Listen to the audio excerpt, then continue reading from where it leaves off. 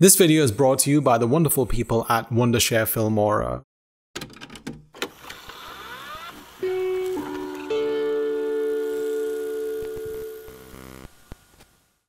In 1921, psychoanalyst Carl Jung devised the first theory that people could be broken down into 8 different personality types.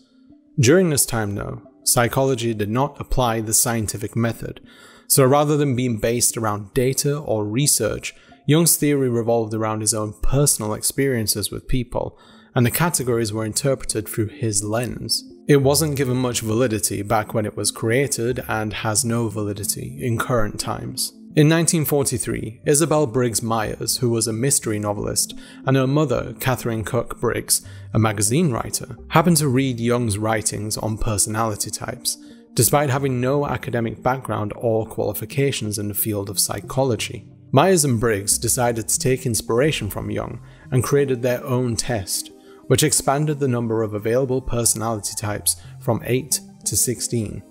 1 year later, they published their writings, and it became so influential that even to this day, it's taught to first-year psychology students, even though it has no scientific basis whatsoever.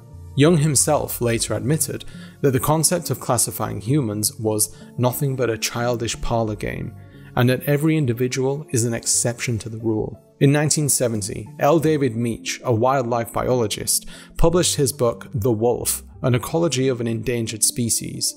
In it, he included observations he made of a pack of wolves in an American national park, where he apparently witnessed that a male wolf seemed to lead the pack. His book became wildly successful, and his notion of the alpha wolf became popularized in culture. 20 years later, however, he attempted to replicate these findings, this time in the wild. Upon doing so, Meach had realized that he'd made a huge mistake in his previous works. He discovered that there was no such thing as an alpha wolf, and that the supposed leaders of the pack were just the parents overseeing their young. Having realized his mistake, Meach publicly disavowed his past research and the term alpha wolf, even going as far as to demand that his book be removed from libraries and store shelves, but he failed. Despite Meach's research being discredited by himself and other biologists numerous times over, the bogus concept of the alpha wolf had entered the mainstream and is still believed to be real by the majority of people. The term was eventually adopted in other parts of the animal kingdom, notably among primates, to describe which male among the group is the most aggressive and has conceived more offspring than any other male in the group. But, much like the wolves, this was flawed, and there was no way to quantify who is the leader and why it might be the case. In 2005, pickup artist Neil Strauss published the best-selling book The Game, his guide for men on how to become successful in finding romantic partners by adopting traits similar to creatures in the animal kingdom who are seen as the most virile by their mates, including being aggressive, standing out from the pack, and treating women as conquests and not people. As you've probably suspected, Strauss called this type of man the alpha male. As time progressed, the idea of the alpha male became more well known as an attractive prospect among men in order to construct them a personality that's believed to be desirable to most people, especially in regards to straight men trying to attract women. But it was also seen as a way in which men could find respect among other men, by being a dominant leader who's outspoken and extroverted, resilient, desirable, confident, physically attractive, stoic, and naturally stands above all those who are near them at any given time. In male-dominated online spheres, the idea of the alpha male grew to immense proportions, and it became an aspiration for many in these communities to achieve. It also became the case where men who were unable to or refused to aspire to being an alpha male were admonished by those who subscribed to the idea that it's something that all men should do in order to improve society, since it gives them so many benefits from having strong, capable men in charge of their lives and the lives of the people around them. As such, the term beta male came into existence, with the intention of being derogatory towards men who allow themselves to be emotionally vulnerable or meek. Eventually though, men within these communities decided that there was another type of male who deserves to be celebrated and admired just as much as the alpha male. This came to be known as the sigma male. Someone who has similar attributes to the alpha but is more closely related to what's considered a lone wolf type.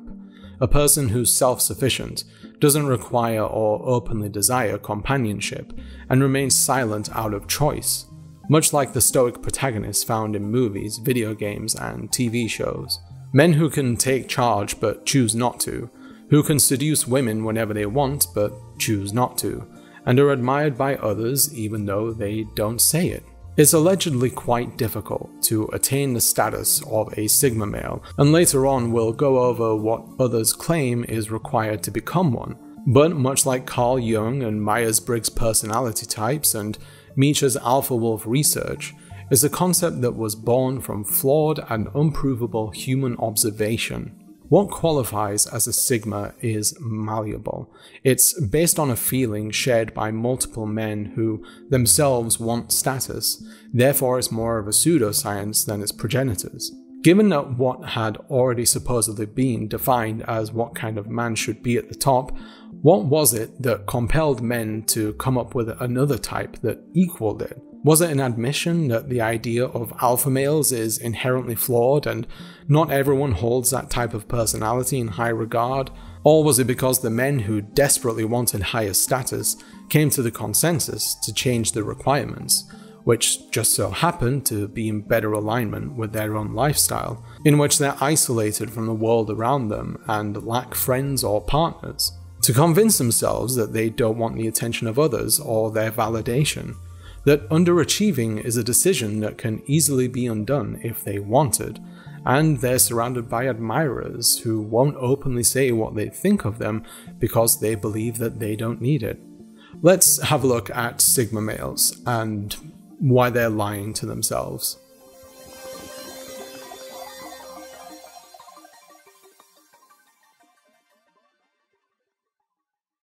Before we get started, let's talk about this video's sponsor, Wondershare Filmora. I edit my own videos and I've been asked by people quite a few times how do I get started and how hard is it to learn. I myself use Adobe Premiere and even though it's good, it's also a bit overly complicated, especially for beginners. Wondershare Filmora is a superb, easy to learn and robust piece of video editing software, whether you're just starting out or even a long-time video editor. With Wondershare Filmora, you can make amazing looking professionally produced videos with ease. It's loaded with all the features that you'd expect from your editing software, including keyframing, color correction, chroma key, all of it's there, but it also has fantastic features like its own stock library, which includes titles, pictures, and even GIFs from Giphy, or Jiffy. AI portraits, where it can intelligently cut out your background without a green screen, and possibly the easiest to use motion tracking I've ever used in an editing software, which I can say for certain is a huge pain in the other ones I've used. It's easy to download, just go to filmora.wondershare.com, click on the download link in the top right and follow the easy instructions. Or if you're on Mac, you can just go to the App Store, search for it there and click install. If you're someone who said that you've always wanted to try making videos but don't know where to get started or what you should use, seriously, give Wondershare Filmora a try. It even has a trial version as well, so you can give it a test run. We all have to start somewhere, and Wondershare Filmora can help you make that start. The download link is in the description, so get started right now. Actually, download it, but watch the video first, that's why you're here after all. If you've never heard of Sigma males before, first of all, I want to congratulate you for managing to avoid the worst parts of the internet. It must be nice. Secondly, allow me to take that peace of mind away from you and try to explain what a Sigma male is. And I say try because there is no set definition on what a Sigma male is, a detail that hopefully by the end of this video will serve as evidence that it's completely made up. It will also serve to illustrate that it's ever-changing just to suit the needs of those who want the status. Sigma males bear some similarities to alpha males, but have some notable differences. Men who are considered alpha males are outgoing, charismatic, and the center of attention wherever they go, capable of leading a group of people with ease. Sigma males, on the other hand, are supposed to be insular people who are highly intelligent and, unlike alphas, they keep to themselves. Alpha males are supposed to succeed and gain favor from others by using their social skills. They can be intelligent, but it's not too important, so long as they're able to take charge. Sigmas, on the other hand, are expected to be what they call a silent leader. Someone with high levels of intelligence who can make important decisions for themselves and others, but not need to command a room to do so. How someone is supposed to be a leader without actually talking is beyond me, but okay. Good luck with that. Sigmas prefer not to be part of the group though, as I said earlier.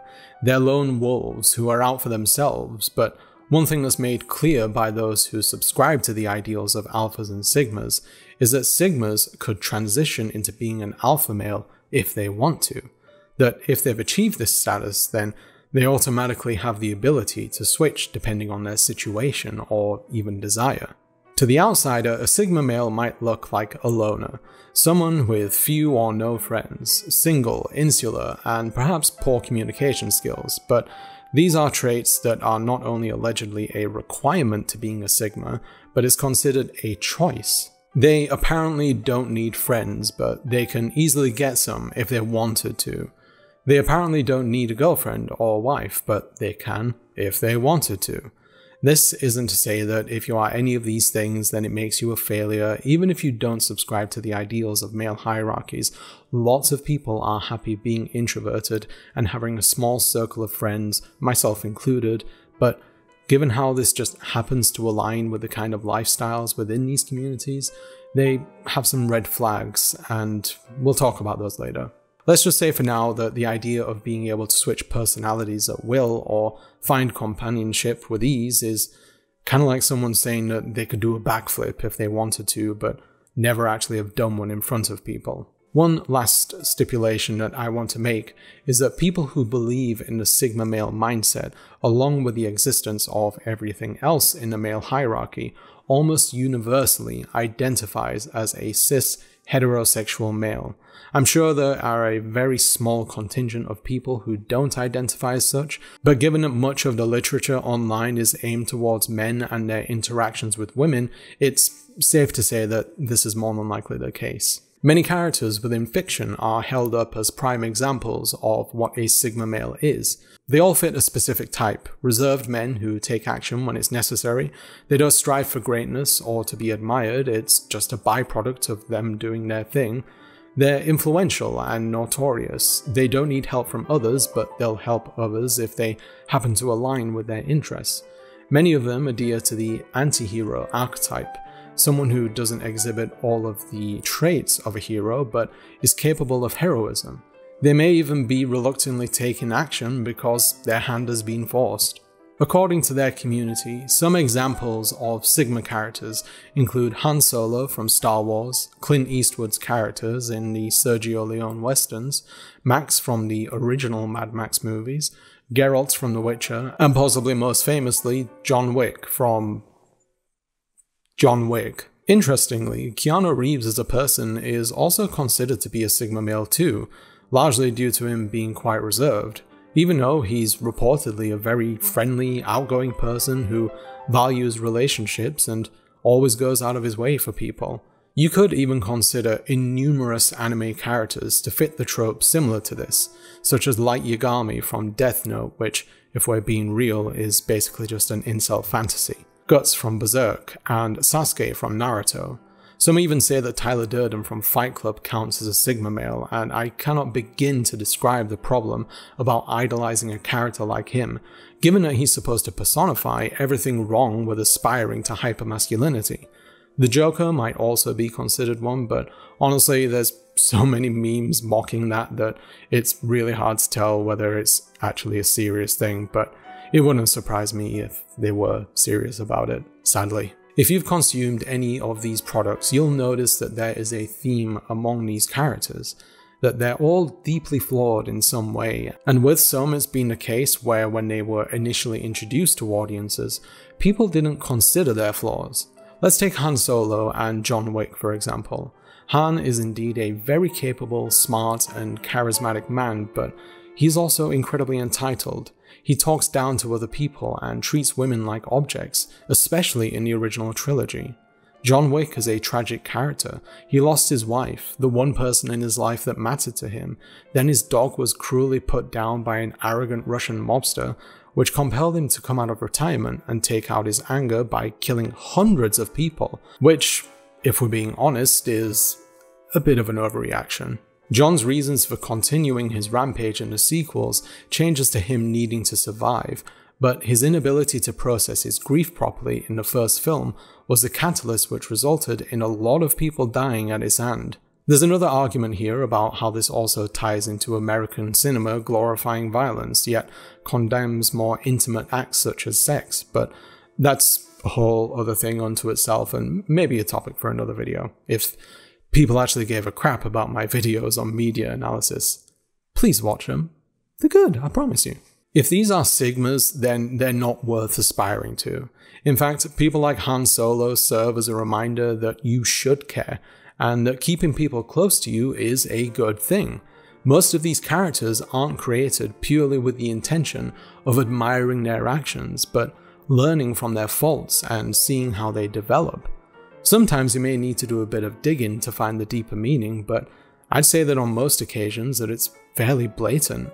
With a movie like John Wick, it can be hard to see past the meticulously choreographed ballet of violence to see the flaws in John. But it doesn't take a genius to realize that his poor decisions put him in peril in the first place.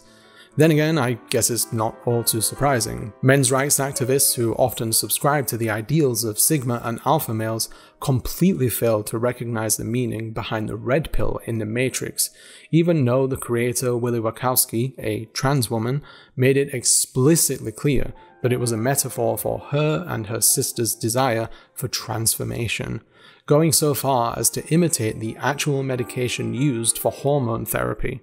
Despite it being made clear as day though by the creators, these men still maintained that it meant being awakened to the fact that feminists are taking over and men are at risk. Expecting these men to understand subtext in these movies is like trying to teach a dog to understand trigonometry. It's impossible. So what's so appealing about these characters though? Well, they represent men of action. They're usually against insurmountable odds, yet still manage to overcome them. They're admired by other men and desired by women. They also tend to not be hypermasculine, which is generally considered to be the alpha archetype. These alleged Sigma male characters are generally fit, but not bulging with muscles or anything, and they usually dress well too. One very notable trait among them though is that they're more often than not morally grey, and therefore they don't go along with the crowd, hence the lone wolf title. Lastly, these characters are portrayed as being above all men around them. Even when the world doesn't recognize them as such, we as an audience are shown that should a character like John Wick aspire to use his considerable skills as an assassin to climb to the top of the considerably long ladder in his world, he would be able to do so. Also, off topic here, but why are there so many assassins in the John Wick movies? Like, why is this necessary? What's going on in this world that requires there to be like an entire assassination industry? Seriously. Ultimately though, despite being admired so much, these characters are fictional, and they can pretty much only exist in fiction. This is media. Our day-to-day lives are far less interesting, and these personalities won't translate well into it. For decades now, male protagonists in movies, especially action movies, have served as wish fulfillment for male audiences. As we've moved away from the hard-to-attain hypermasculinity which was typically found in 80s movies, the type of men that we see appear far more easier to achieve. They're valued more for their skill and don't try to actively impress people with it. I believe that it's no coincidence that many of the traits of these characters also happen to align with those who aspire to achieve Sigma status, and they ultimately want recognition for what they are by the people in their lives. They want the world to see their value, and more than anything, they want to be seen as better than other men. Mom, I don't have social anxiety. It's called being a Sigma male. What the hell does that mean? You wouldn't get it. Hello, my name's Chandler and I'm a business major. You should really spend more time with your friends. Mom, I don't have friends. I have clients. When you graduate college, you're going to be poor. When I graduate college, I'm going to exploit the poor. We are not the same. I don't need a girlfriend. I'm a lone wolf. Girlfriend spelled backwards is lying. Women say I'm a misogynist, and I say women are a liability. That's called equilibrium, bitch. In the animal kingdom, many species of creatures fight, especially the males. It can happen for various reasons, whether that's for defending their territory, protecting their young, or even for which one has the right to mate with females. The latter isn't how all animals engage in courtship though. Many male animals will try to show off in front of potential mates. For example, in the bird kingdom, it's the case where male birds have brightly coloured feathers that they use to attract females, who generally lack these colours. For example, here is the female peacock, or peahen as I found out while writing this, and here is the male in all his glory. Even among mammals, you'll see certain displays, like how harbour seals will make specific noises to attract a mate. They'll also do some sick tricks, like diving, head flicks, and other fancy stuff, just to show that they're DTF. If you don't know what that means, I'm not going to tell you. It's interesting to think that with humans though, among hetero relationships, it tends to be the opposite, where in many societies women have been conditioned by tradition and the media that they need to put in the effort to attract a partner. There's all kinds of factors that play into this though, like the existence of language, behaviours, social dynamics, and being burdened with the terrible, terrible gift of consciousness. But all animals have their own rituals, and we'd be here all day if we went deeper into human relations. Men may not feel the need to try as hard as women do when it comes to presenting themselves to the world. We don't feel as pressured by society as women do to ensure we look presentable to others. Also, just a little aside here, because in my past video about the beauty double standard, I got a whole bunch of men claiming that they have it harder than women when it comes to looking good. While I won't say that the pressure for men to look good hasn't increased over the years, something which I actually mentioned in the video and you would have known had you not ran to the comment section so quickly, I just want to say, no. No, you do not experience more pressure than women.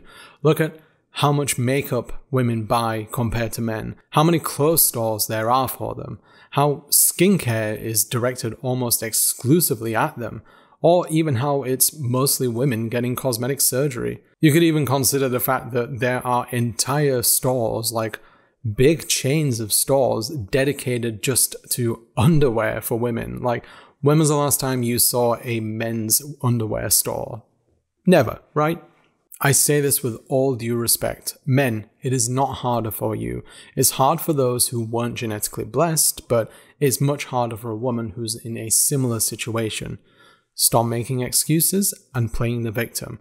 Until you know what it's like to spend an entire day walking around in heels or finding it impossible to find pants that don't have pockets because designers prioritize fit over function, you cannot say that you have it harder. Okay. Anyway, regardless, there is this idea that much like in the rest of the animal kingdom, men have to compete against each other, not only to find a partner, but to find status among other men.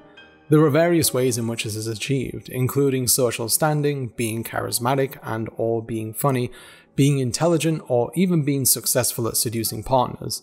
Many also consider physical traits as well, and although many countries have different standards as to what constitutes the ideal male physique, in the West and a lot of parts in the world, physical fitness, conventionally attractive features, grooming and height are considered necessary to be seen as a man who deserves to be admired. Possibly the biggest signifier of status though has to be wealth. And in order to show off, people will do anything from driving expensive cars, having an expensive house, or wear designer clothing. Some might say that the last one doesn't apply. Look at Mark Zuckerberg. He just wears jeans and a t-shirt that costs... Wait, how much? That thing that looks like it's from a $15 Hanes multi-pack of t-shirts costs $400. Wow, keep it humble, Mark. Yeah, real Sigma energy there, Zuck. If we're looking at this from the perspective of animals attracting mates, then you could say that all of this posturing or displaying is a way of attracting a mate. But I would argue that human males have been conditioned to use their status or try to achieve status to compete with other men, given how much value humans place on social standing. The Sigma male allegedly does not care about social standings, but still places importance on all the material things that other men supposedly do. They're supposed to be wealthy, dress well, have nice, expensive things, all the while pretending that they're not trying to impress others with it. Sure, you can buy expensive things just because they look nice and not because they're expensive, but let's face it, you can dress well or have a nice looking living space without spending $6,000 on a gross Eames chair that looks out of place. Like, look at this. This guy looks like he wants to watch TV while experiencing the ending of 2001: A Space Odyssey. For some reason, male living spaces are either super depressing or poorly conceived. Seriously, if you can afford to drop 2 to 3 grand on lights, just use it to consult an interior decorator instead. It is a bizarre contradiction that at the core of being a Sigma male, not wanting to be admired, but doing things that people do to be admired, not wanting a partner, but doing what you can to be desirable, saying that you don't care about social hierarchies while cultivating your personality to be on the top of it, claiming you're an individual while trying to adhere to a set of rules that lots of other men abide by. It's the illusion of individualism put together by men who think they know what the world wants from them, that not only believe they've figured out the formula for how men should be, but to actively promote it, to convince others into admiring them, which, once again, is a contradiction. Just think about what it means to be cool. People who care about being cool are deemed uncool, but those who don't go out of their way to be cool are often given the title. Whether someone is actually trying or not is up for debate. A cool person could be spending hours every morning picking out the right pair of sunglasses and preening their hair to look as though they just looked like this when they got out of bed, but you get what I mean. Being a Sigma paradoxically means not caring about what others think about you, but in reality caring deeply. It's a way to tell the world that you need to be validated for your decisions while acting as though you don't care about it. It just comes across as disingenuous and honestly a little desperate. People who don't care about how the world sees them don't go onto YouTube to watch a 2-hour-long Sigma affirmation video about why they should be more like lions. And yes, I sat through all 2 hours of this garbage just for this video. Please support me on Patreon. I am suffering. If you watched my last video through to the end, you'll remember that I said I was going to start putting time aside in my future videos to boost other creators, so please indulge me for a moment to go off topic and hop on the boost bus. I'm not going to call it that, that's a terrible name. If you can think of a different name, then please let me know in the comments. This time I want to show you the work of Tania Ramirez Cuevas, otherwise known as Taracu. She's a full-time professional illustrator from Mexico who currently works as an illustrator for social media animations, along with occasionally doing book illustrations. She specializes in sequential art and loves portraying various forms of beauty in women, with an emphasis on diversity of body types. Taracu also has a webtoons comic called Influenced, where a geeky girl gets a job working alongside influencers and finds that the glamorous lives that they show to the public aren't quite what they seem. As you can see, her work makes gorgeous use of pastel colors, filled with vibrant pinks and purples, lots of bi vibes. Oh, and who's that handsome fellow right there? Apparently I might be making a bigger appearance in the story at some point, probably as the hot new guy in town. Probably. If you want to check out Taracu's wonderful work, you can visit her on Instagram at Taracu_art, and you can see her portfolio at behance.net/Taracu. You can also read her great webcomic Influenced on webtoons.com. I'll leave links in the description, so please support smaller creators. They could always use your help, and maybe tell her that Salari sent you. Anyway, back to the video.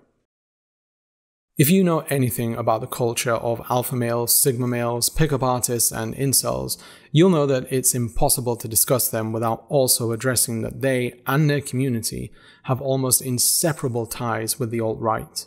There will be some people who subscribe to the idea of male hierarchies that don't associate with political affiliations, but regardless of this, many, if not most men who believe in this stuff either identify with right-wing ideals or have become more susceptible to them given their proximity to the community. The idea of sigma males was in itself a creation of a prominent figure in the alt-right. Theodore Beale, known online as Vox Day, is a far-right reactionary, author and politics and video games blogger.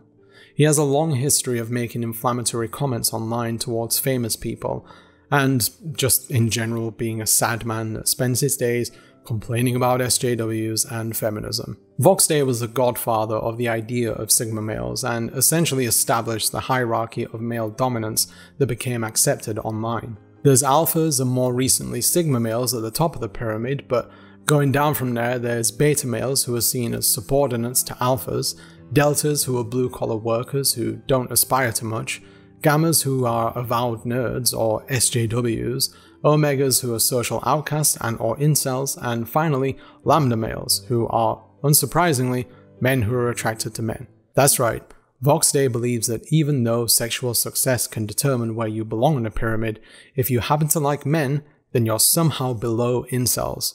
Vox Day claims that Sigma males are charming psychopaths and high-functioning omega males, men who don't concern themselves with the hierarchy but effortlessly sit at the top when they can be bothered with it. In fact, when you see images of the hierarchy, you'll notice that Sigma appears at the top, but completely separated from it, implying that they don't care about their social standing. But as I mentioned earlier, that's obviously not true.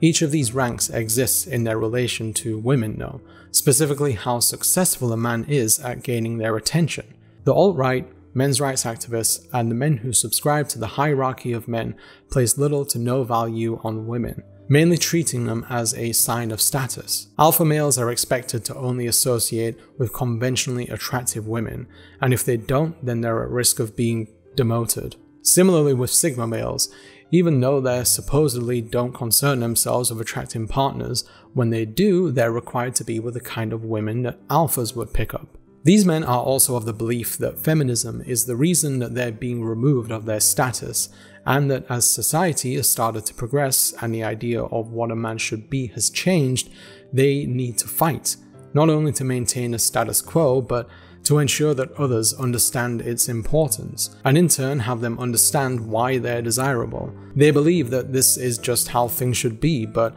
it also offers a very simplistic and narrow-minded template for men who are insecure in themselves. Having a checklist for what constitutes as a desirable man gives men a way to figure out whether they're doing things properly, all the while refusing to pay attention to the needs of others, believing that if they abide by the rules, then they'll automatically attract people to them who want to be in their orbit, and benefit from their status as they're doing so.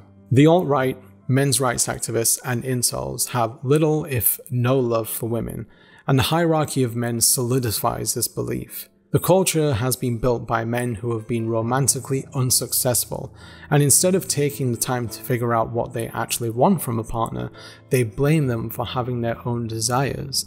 And when these desires don't happen to include them, some men will say that the women are at fault, that they're a nice guy and women don't appreciate that they just go for assholes. Then in turn they created the alpha male, which has a stark similarity to those alleged assholes in that they're aggressive but emotionally unavailable when it comes to talking about any feelings that might make them look vulnerable. That's the irony of being a Sigma though.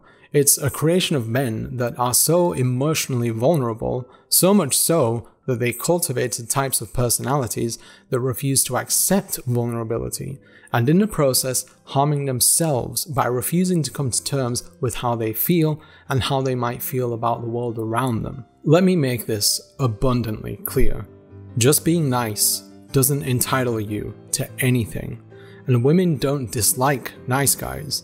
Like almost everyone else, they like people who are genuinely confident and passionate about who they are and what they like. And it's fairly easy to tell when someone's pretending in order to impress others.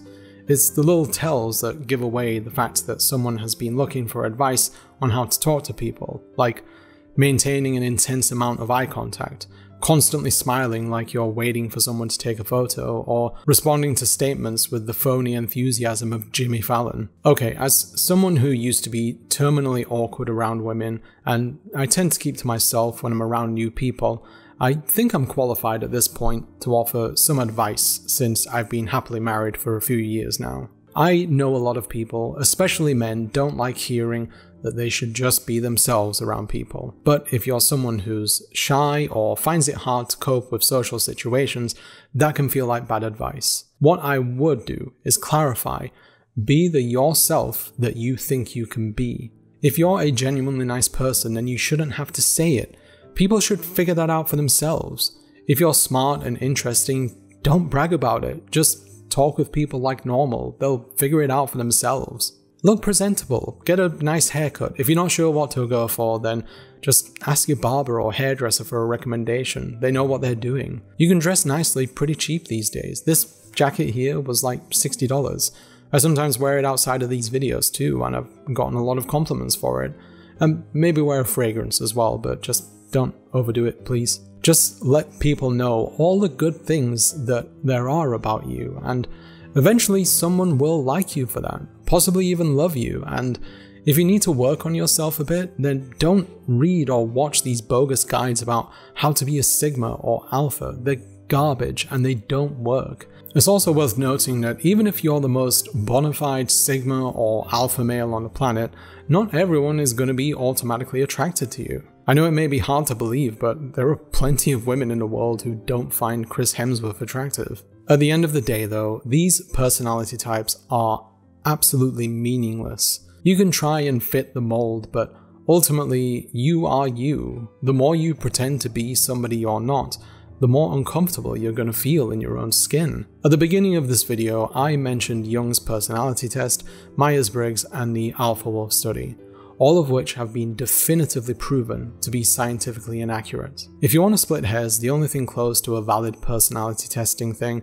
is the MCMI, or Millen Clinical Multi-Axel Inventory. But that's used as a psychological assessment tool used to gain information on psychopathology and psychiatric disorders, not whether you feel comfortable singing in front of others or alone. Our personalities are ever changing throughout our lives. Who you are now could be completely different from what you'll be in 20 years, 10 years, or even less. And quantifying what you are doesn't explain how you fit into the world around you. You have to figure that out for yourself, and allow the people in your life to help too. Trust me, I'm an INTJ. I know these things. As for Sigmas, let me put it this way. According to the men who believe in this stuff, becoming an alpha male is hard. If you're a shy guy who spends most of their time at home on the internet and would rather spend your Saturdays being yelled at by children while playing League of Legends rather than going out to the bars, if you're not living a healthy lifestyle or not paying attention to your grooming, there's a good chance that the thought of trying to become an alpha seems like a daunting task.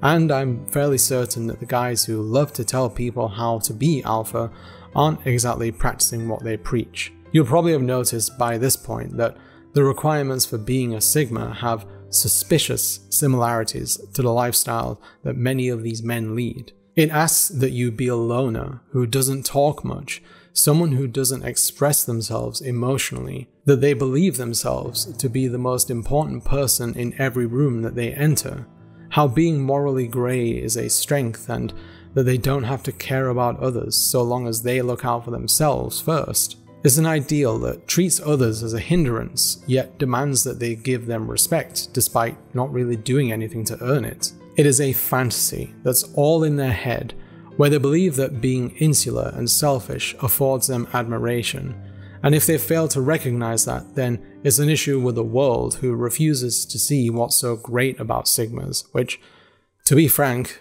is nothing. As I said not too long ago, reaching what they consider alpha status is hard to achieve. The Sigma male was created so that men who refuse to change themselves for the better have an excuse to not only continue with their isolating and possibly destructive behavior, but to see something to be prideful of.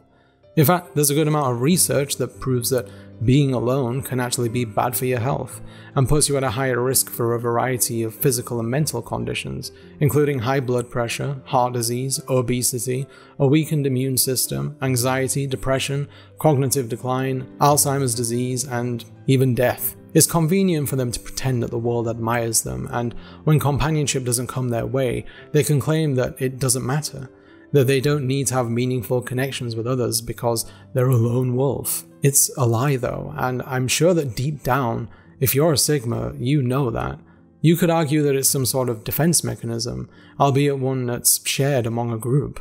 Change is really hard, and it's easy to make excuses for your behavior, but If your desired personality is similar to that of Dennis Reynolds from It's Always Sunny in Philadelphia, change doesn't seem like such a bad alternative. Hey, you're a sad, pathetic wretch of a man, so desperate to be loved. Go out into the world, learn about people, listen to what they have to say, learn about yourself in the process. To be a Sigma is to be in denial. To be respected and loved means that you're going to have to be willing to offer it in return. Change is scary. It's really scary, but it's far less scarier than waking up one day and realizing that choosing loneliness was a huge mistake.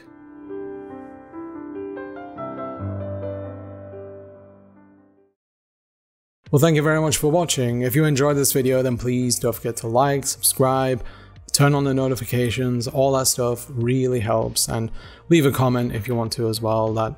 All of that engagement stuff really does go a long way. I also want to thank all of my wonderful patrons that you can see scrolling up here right now. They all chip in a little bit every single month just to help out with the channel. Or you have some annual subscribers as well, where you can actually save a bit of money by doing so. I also want to offer a special shout out to all of my patrons that donate $5 or more each month, and that goes out to Linran Jiang, Paulius Jonases, Grant B, Jay, Jordan Christoph, Idaho Judd, Matthew Torres, Rach, Eleanor, Enrique Gutierrez, Eric Espinoza, Nathan Frerin, Merger Ger Fashionable, Alina, hello, it's Leo, hello, Jay's Reviews, Ratums, Mandy Sprecture, Games, Martina, Sanderpanda, Ashton the Platypus, CB Hart, Kevin Korber, Logan Roan, Sharfay, Nostracon, Lexi Weiss, Mariam, Mickey Buonadonna, Floofpants, Tamara, my name is pronounced like Neve, Maria Stubbard, Your Sweet Pea, Catherine, and Steve Ma. Thank you all so very much. Any donation of any amount really does help out the channel. Sorry, my cat's causing trouble in the background. But yeah, thank you very much. I also have the Patreon question of the video, which you can sign up for when you become a patron. Andrea this time asks for my top 3 exotic dishes or foreign cuisines that you'd like to experience someday. I'm gonna make myself look very inexperienced now. I've already done a bit of traveling in my lifetime, not a ton, but I've tried other foreign cuisines, but ones that I like, I don't know if you call them exotic, but I really like Korean barbecue, especially beef bulgogi. I guess you could say curry as well, like Indian curry. I enjoy that quite a lot, especially tikka masala, which is actually a British invention, but you know. And I guess one day I would like to try Ethiopian food. I've heard mixed responses on that one, but it's worth a shot. Besides, living in another country, all foods are exotic to me. That is a lie. America is not an exotic place. But thank you very much for that, Andrea. Andrea, truly wonderful person. Thank you very much. But otherwise, don't forget to check out the links in the description to see some of Taracu's work. She's a genuinely talented artist, and I think you'll really like what you have to see. And yeah, support small creators. And of course, if you want to have a boost, just like you saw earlier, then you can contact me with the subject boost. Make sure you include a bio, links to your work, any samples that you think might be good. I can't reply to all the emails just because I've been getting a ton, and yeah, it would be way too much for me to handle, but do know that they are being read though, so don't worry about that side of things. But yeah, otherwise, thank you very much for watching once again. Thank you for your support, whether it's through watching or through Patreon, and take care of yourselves, take care of each other, stay on that Sigma grind set, and I will see you next time. Bye bye.